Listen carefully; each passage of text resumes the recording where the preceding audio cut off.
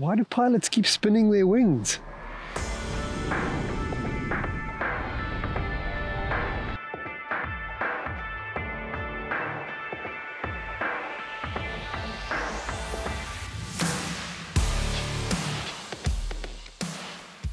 Hi, I'm Greg and you're getting safer every day. Remember in the last episode we talked about aborted launches? I've had so many submissions from my friends on YouTube that today we've got a smorgasbord of spins. In this video you'll learn how to avoid the hidden killer, how to recognize it's gonna go, and what to do with a spinning wing. If you're new here, subscribe and spin that bell for notifications. Leave a comment and you could win a monthly prize. If you want to support the channel and take your learning to the next level, visit flywithgreg.com. Enough chat, let's see them go splat.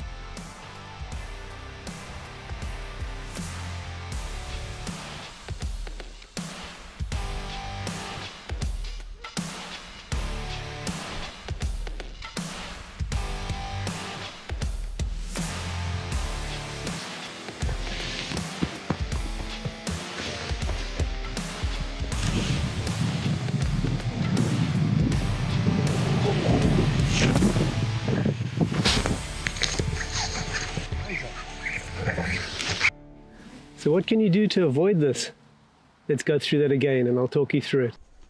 This pilot hasn't prepared their wing well, and there's a big pressure knot right near the center. What you want to do is make sure when you're preparing your wing on a flat surface like that, that you actually pull each cascade of lines so that you drag the canopy slightly, so you're getting tension on each line. That way you can check that you haven't got that hidden killer sitting there in the lines. He's also running down the slope here and he hasn't checked the glider. That's the first time, and that's where you'll see the pressure knot that's bunching up C's and brake lines all together there and slowing the wing down dramatically.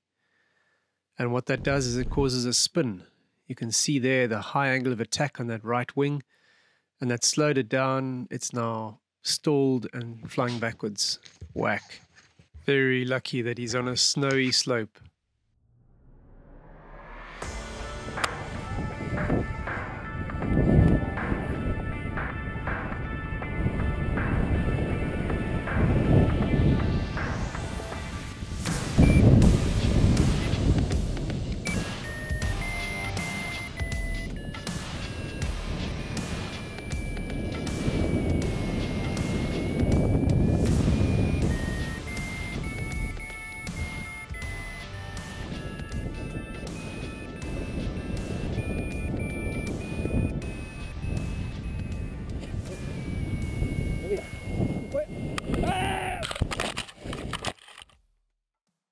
This just shows how on an easy soaring day things can go wrong so quickly.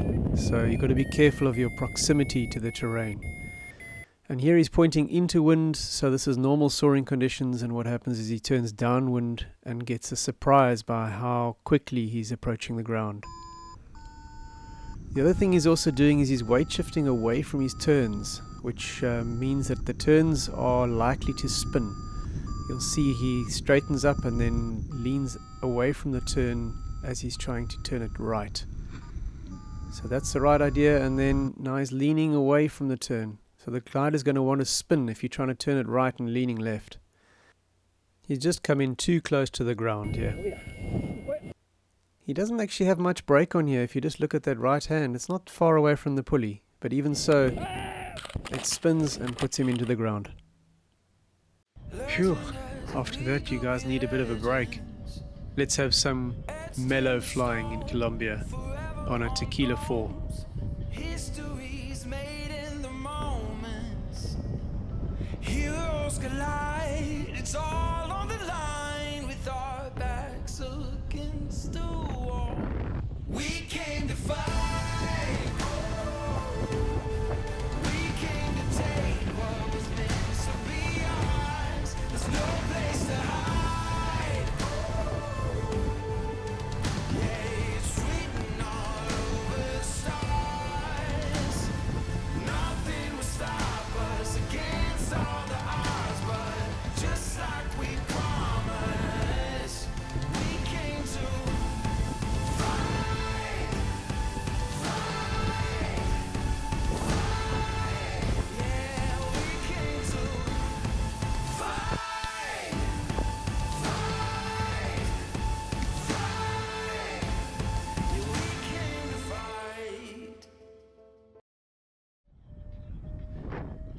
When you're thermaling, you've got to be careful of flying too slowly. This pilot is doing tight turns, but they're not aggressive turns.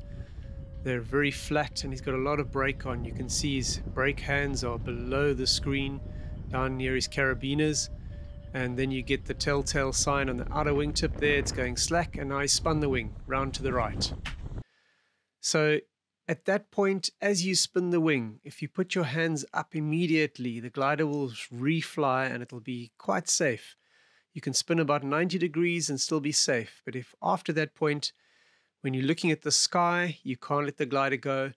And when you've got the glider ahead of you and you're looking at the ground, that's the point to release it.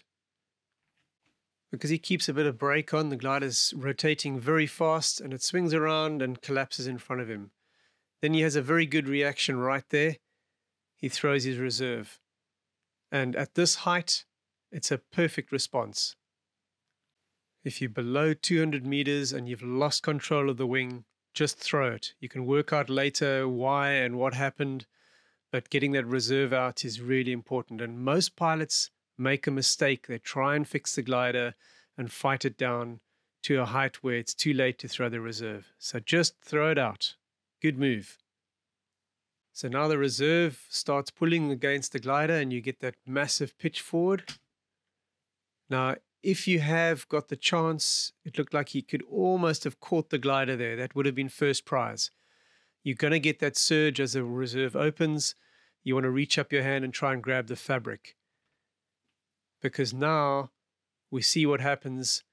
The glider, even though it's a mess, look at that wonderful paraglider. It just opens itself up and wants to start flying again. But now you've got a downplaning situation. And this makes your reserve ineffective because now the glider is pulling down towards the ground and it fights the reserve. And it's trying to speed up your descent and pull you into the ground. Now he's got very few options here now that he's got this twist up in his risers ahead of him, which is a normal situation with a spin. And I would suggest what he could do is to try and wrap the brakes. He's got them in his left hand. He's pulled them back a little bit, but you can see on the trailing edge there's just not enough brake there to stop this downplane. You need a massive amount of brake. Ideally, I would like to try and hold both of the back risers in my hand to stall the back of the glider properly, but it's very hard given what he's got here. Man, he's lucky that tree was there. It would have been a hard impact, and that tree just saved him, saved his bacon. So great to see that he's okay, and very good response throwing reserve. So be careful of those slow turns, guys.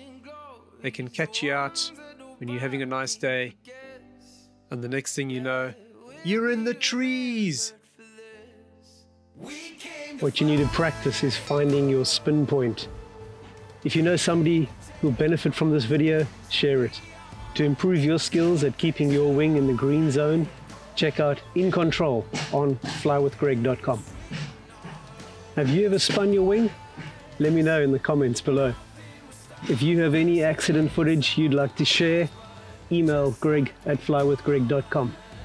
I'll see you next time when we discuss whatever you send me.